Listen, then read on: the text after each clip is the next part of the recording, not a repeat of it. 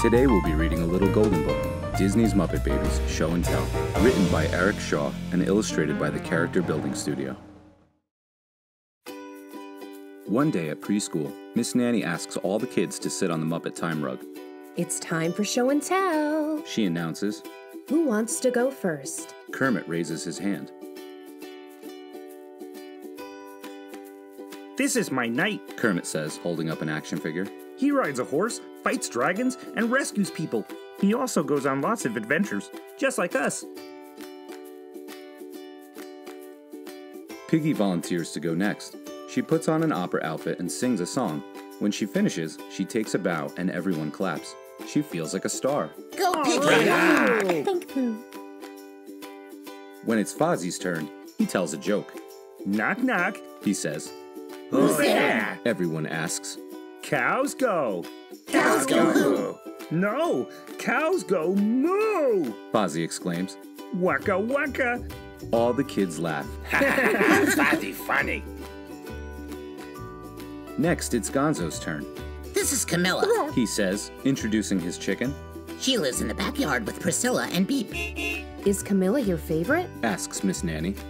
Yeah, but don't tell the others. Gonzo whispers. I don't want to hurt their feelings. When it's Animal's turn, he plays a drum solo. Show and tell. Animal rock. Everyone claps and cheers. Rock and roll. Amazing. Finally, it's Summer's turn. She takes out an easel. I can draw anything you can imagine. She says. What should I draw? A mermaid. Shouts Fozzie. In space. Gonzo adds. With a pet poodle. Says Piggy. Eating an ice cream cone. Kermit calls. A few minutes later, Summer's drawing is finished. Great job. Says Miss Nanny. Summer's drawing inspires everyone to use their imagination. Miss Nanny tells us that when we use our imagination, we can go anywhere and do anything. Says Kermit. We can build a colorful time machine. Says Piggy. We can visit the pyramids in Egypt. Says Kermit.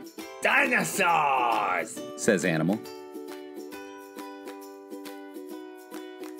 We could sail a pirate ship to search for buried treasure. Says Summer.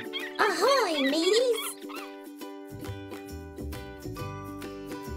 Summer holds up her magnifying glass. Or we could be detectives and solve mysteries. She says. We can be superstars. Says Fozzie. And start our own band. Adds Piggy. We could fly to Paris for the afternoon. Says Summer. Or open our own pizza parlor. Says Fozzie. I can launch myself in a bag of popcorn out of this cannon. Says Gonzo. Over these trees. Off the trampoline. And into a tiny bowl of peaches. Our imagination takes us so many amazing places. Says Kermit. But we always end up right back in our playroom. Yay!